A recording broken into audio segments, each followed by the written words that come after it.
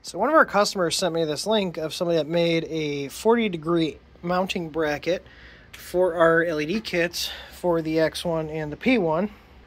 So I printed them up in ABS and slowly unstuck my existing strips because I had them mounted how we show in the guide, one here, here, and here, and instead moved it to the side and the front and the other side here. And I'm happy to report that everything clears quite nicely.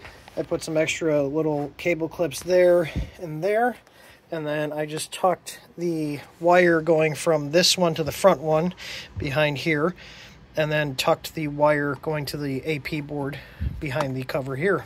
And I definitely say that this does light it up a lot more evenly than not using the brackets. So if you guys were wondering if these little brackets for our light kits that one of our customers designed works, I can definitely say it makes a huge difference, and I can definitely give a thumbs up to this mod.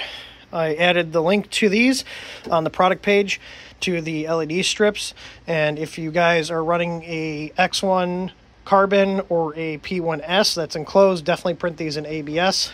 If you have an enclosed printer, it's not a problem. So check them out. Just want to give a shout out. This is an awesome little mod for our own product that one of our customers made.